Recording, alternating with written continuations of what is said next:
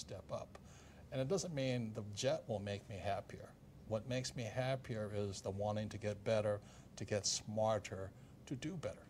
Well, I have a friend who was not successful at all, but was really up and coming.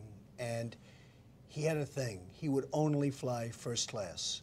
I'm not saying do this because for somebody it won't work, but he needed that mentally. Right. He wanted to fly first class because mentally he wanted to think he was the best and that's it. And even though he didn't have much money at the time, this is years ago, he would always fly. I used to criticize him, but it put him in a good state of mind, and he became a very, very successful guy. Very, very successful. And I've always remembered that. He would never fly coach. He would always fly first class, even though he didn't have the means to fly. So, look, it's complicated, but whatever it takes to train that.